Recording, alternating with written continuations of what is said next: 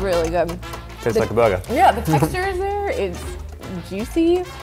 There's two halves here, Eric, but I don't know if you're gonna get the other one. The moment of truth. Let's do this. Tastes like a chicken nugget. When you're in the room, you're starting to smell the meat. Oh yeah, 100%. It smells like grilled chicken. Yes. Yeah. It has like the flavor and juiciness inside. That's delicious. Yeah, well done. You know, you have to work hard to cut it. It just doesn't go through mush. Yeah. It's not like you're cutting tofu. If you eat chicken, you know it peels apart, like there's texture to it, and this is doing that, and it's kind of blowing my mind. I will eat this whole thing if you need me to. Okay. I mean, it tastes good. Yeah, it's well really good. prepared. If you didn't know, you wouldn't really question it. For the first time, U.S. regulators approved the sale of chicken made from animal cells. Americans ate 75 billion pounds of red meat and chicken last year, but what if some of that meat was not raised on farms? What if I told you that you could eat chicken and beef that tastes exactly the same as normal chicken and beef, raise it in half the time without polluting the world, and most importantly, never kill another animal ever again? Good Meat says it offers meat without butchery. That's because the meat they provide doesn't come from living animals. Cells from chickens or eggs are extracted without killing the animal. Well, the year is 2023, and lab-grown meat just got its approval in the US, and it is deceptively tasty. My mind is blown right now. Like, the texture is perfect. The juiciness is there. Like, it is tender. The flavor profile is, it's chicken. Scientists say that lab-grown meat is going to be safer and better for you than conventionally grown meat. And that's not it. It's also saving the environment. Unfortunately for the climate, the product of enteric fermentation in the cow stomach is belching of methane. Unlike CO2, methane doesn't stay in the atmosphere for centuries, but it has a 28 times greater effect on warming than carbon dioxide. They don't know how dangerous they are. A cow annually belches into the atmosphere the CO2 equivalent of about 20,000 kilometers of driving. It's better for the world. But wait, there's more. It'll save animals from cruelty, harmful conditions, and a trip to the slaughterhouse. And yes, of course, it's just as healthy as normal meat. But lab-grown meat is created from a mixture of cells, organisms, and additives that might make you think twice about eating your favorite sirloin steak or grilled chicken sandwich ever again. I'm not here to convince you otherwise. I just assembled the facts for you to make your own decisions. There's a key ideology to this whole food business that keeps you in a loop year after year that some people fall for and pay for it dearly with their health and others with their lives. The most common justification for lab meat is that we need it to prevent conventional meat from destroying the planet. And what is the problem that we try to solve by cultivated meat? So that we have a planet to inhabit. President Biden signed an executive order this year requiring federal agencies to support cultivating alternative food sources. I'll tell you what lab-grown meat is actually made of, how they process it to the end, how this affects you and your family, and what I think is the best solution moving forward in this scientific age. But first, if you like these kinds of deep dive videos and want to see more of them, take a second right now to like this video, subscribe if you want to, and then let's dig into the facts. The bottom line is king, right? Big food giants and conglomerates are always looking for ways to lower their costs and raise their profits. After all, that's the perfect business model, right? Why wait months for a chicken to grow and mature? Never mind the 2 years and costs associated with cattle raising before they can be slaughtered. Let's find a way to slash that process down to a fraction of the time. And hey, there's another bright side. No more animal rights protesters breathing down your neck. No wonder there's all this talk about exploring alternatives, lab-grown meat, and saving animals on the planet. Everybody wins, right? I mean, what could possibly be the downside to that? If we've learned anything from history, it's that cheaper and faster isn't always the best alternative. But it's where health, safety, and the well-being of consumers tend to fall through the cracks, leaving us sicker and more jacked up than when we started. But the sad part is we don't even notice it until decades later, and it's too late. What's important to note here is that food companies aren't just experimenting with this new science on their own. They are being funded. Yeah, this is big business. Don't believe me? Upside has raised more than $200 million from the likes of Bill Gates, Richard Branson, and food giants like Tyson and Cargill. They're all betting that the company will crack the code on making lots of meat without needing to do any slaughtering. That sound you hear is pigs and chickens and cows rejoicing. This means that they will do anything to sell you a dream for pennies on the dollar to produce and make a fortune while you gobble it down and lick your fingers. We never thought we'd see the day that our food would be grown in a laboratory, but here we are. In fact, the idea isn't really that far-fetched. Back in 1931, British Prime Minister Sir Winston Churchill wrote in an essay entitled 50 Years Hence, "We shall escape the absurdity of growing a whole chicken to eat the breast or wing, by growing these parts separately under a suitable medium." It took a bit longer than 50 years, but today it's happening. And this begs the question, how do we make artificial meat? Next, you'll need some DNA, because what's beef, pork, or chicken without animal cells from cows, pigs, and chickens? No, wait, that's not gonna work. Regular animal cells only replicate a few dozen times and they grow very slowly. But if you're supposed to be eating actual animal meat, what kinds of cells do you use? Lab-grown or cultured meats use practices from regenerative science to grow meat without needing to grow an animal. It all starts with stem cells. Stem cells are a special type of cell that have the potential to become almost any type of cell found in the body. Skin cell, muscle cell, liver cell, etc. To harvest stem cells, technicians have to go to the primary source of the desired meat, directly to the cow. Here they take a sample of tissue directly from the animal, without killing it or even harming it. From this tissue, they then isolate multipotent stem cells, such as muscle stem cells.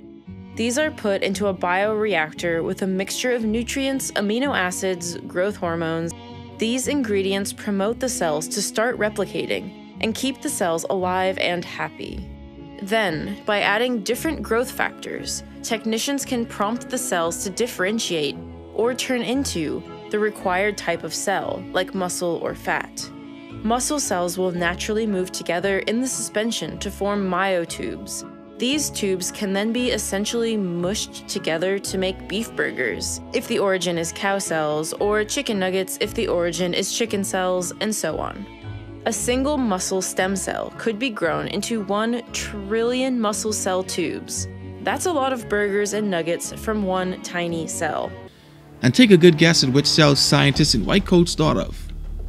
Tumor cells. Now everyone knows how quickly a tumor can rapidly grow out of control, which is why it scares people shitless. But that also makes these cells the perfect vehicle for lab-grown meat. Of course, they're not going to call them tumor cells because that's too closely connected to cancer, and that wouldn't just be bad for business, but damaging to the industry as a whole. If someone told you that thick and juicy piece of meat you were eating was made possible because of tumor cells, you'd most likely throw up and then faint from anxiety or hysteria. Wait. See, this is where things get a bit sketchy, and although we're preconditioned to believe the worst, let's lay down some facts minus the propaganda. The cells used in the production of lab-grown meat are similar to tumor cells in the way that they mutate quickly and infinitely. They show dependence on growth factors and are sensitive to growth inhibitors as well, unlike transformed cells that are cancerous, which provide the catalyst for some devastating tumors. Immortalized cells are defined as cell lines that do not stop dividing, or cells that have been artificially manipulated to proliferate indefinitely and can thus be cultured over several generations. Immortal because they multiply forever. Now I know what you're thinking. It's based in science, so it's probably not a big deal. But it does make you stop and wonder if this is the best idea, seeing that the wheel is working fine right now, so why are we trying to reinvent it? But more on that coming up soon. Although stem cells or immortalized cells have been used for decades in healthcare, using them to create lab-grown meat can be a bit intimidating. This is a relatively new science that has not undergone adequate testing, data collection, and results, so no one really knows how these cells will affect people voluntarily introducing them to their bodies. But hey, who cares? Scientific breakthroughs are sexy, and we're saving animals and the planet. And after all, that's what really matters, right? And while your lab-grown meat matures in your bioreactors, you can prepare to add the last ingredient to the recipe. Question is though, how do you protect the developing cells with no form of immune system against germs, viruses, bacteria, and other parasites? A generous dose of good old antibiotics. But what do you mean these cells are defenseless? To take cells from a cow or chicken and grow them quickly, they need to be put in a very expensive custom-made bioreactor, filled with a specially formulated liquid made with purified water, growth factors, purified amino acids, glucose, and salts. A cow just needs rainwater and grass. The facility and the bioreactor need to be totally sterile because a tiny amount of bacteria or virus could ruin the whole batch, wasting tons of money. A cow has an immune system, so it can just lay in the dirty grass outside. Now guess where those antibiotics go after the meat is processed?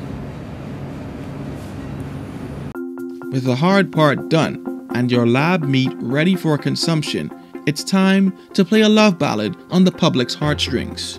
With simple but effective genius marketing schemes like, no animal was designed just to make meat. An animal was designed to be an animal, love living its life, have babies, heal broken bones, run around, and live as long as it could by feeding itself the food it can find.